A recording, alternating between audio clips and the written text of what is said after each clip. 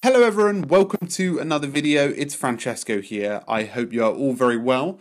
And what we'll be doing in this session is running over an application that I reviewed last week called Bear.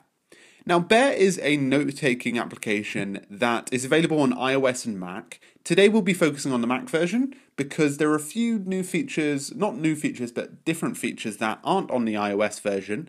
What I'll do though is I won't focus too much on the iOS version. I'll include that link in the description where you can get a full detail on how to actually use Bear across your day, but I'll be focusing on the things that make the Mac application very unique. So let's start with some of the features. So inside the note, the thing that is different inside the Mac version is the information sheet. So the note looks very similar, the same, but you can actually click on this I button in the top right hand corner and you can get information like words, characters, read time, and cool information like that that's quite detailed. You can also get all the settings from here, so pin to top, copy to clipboard, etc. And obviously some of the export features too. Now they also have a sharing ability here too, so you can actually share to any of the networks that you're connected, which is quite cool. And you have the ability to export the note too, which is very handy.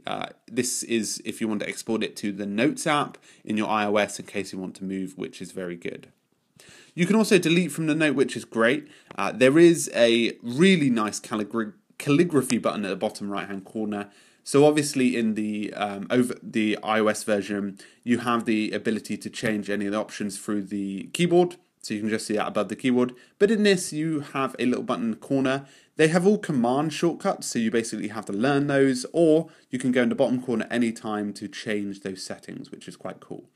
So in that corner, you obviously got the headings, line separators, all the bold formatting and italics, etc. The link title, which is a URL, which looks really great inside of Bear, and also some of the list and quoting abilities, and also the to-do ones.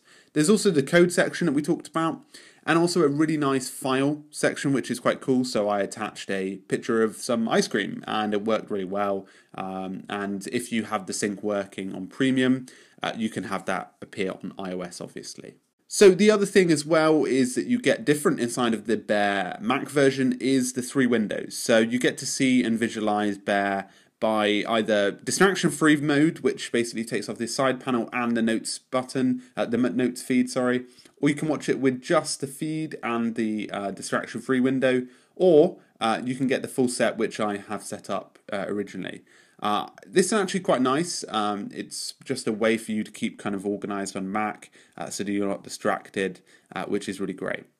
Inside of the Mac version, you also get gestures, so you can actually swipe to pin and swipe to trash as well, which is quite cool.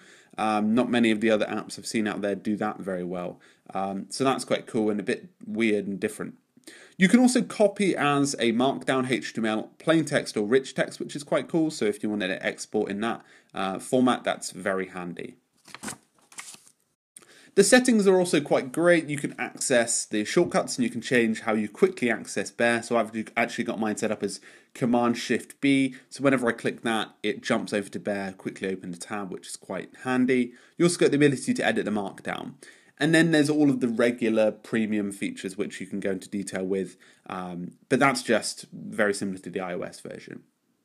When I was looking at this, I had a lot of people messaging me, one Anthony Gorner, who said that it did remind him very much of the Ulysses, I can't really pronounce it, Ulysses Mac application, and I had a look, and it does look very similar. The experience, they've got pretty down to a T, the colours look a bit different on Ulysses, and obviously Ulysses is more expensive, and you also get to use it for writing in detail, like long pieces. So Ulysses has a bit more sort of value for the writer, the long writer, but the Bear Mac application, there are some cons that I found. Stretching the screen was a bit difficult because it only had like a set setting. I wanted to make it really tiny, like a little post-it note, but it really didn't have that ability. But then again, I don't know how you'd be using it, so I might be completely wrong. There was a couple of issues when I was looking at it. From a sort of standpoint, if you download this and you don't get the sync, which is a premium feature, then obviously the benefit, the loss, sorry, is basically that you don't get to sync between Macs. So really the Freemium features are quite limited, but again, it's something you're paying for, so really good experience in the end once you get it set up. Anyway guys, I hope you enjoyed this video. It's pretty much the same to the iOS app, so definitely go check the iOS app review out that I did. I'm going to cover this more over the next couple of weeks. I'm going to try and get premium as well, so you guys can get a real exploration into what are the benefits when you're using that. Anyway guys, I hope you enjoyed this video. If you liked it, drop a like. If you really liked it, well actually no, if you just liked the channel in general, drop me a subscription.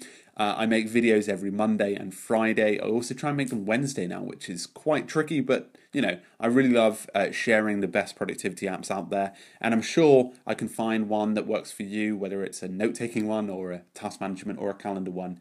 And I'm always available by email as well, so cesidalessio@gmail.com, and you guys can email me any of your questions or queries about an application, about, you know, even whether you'll want to use it or not.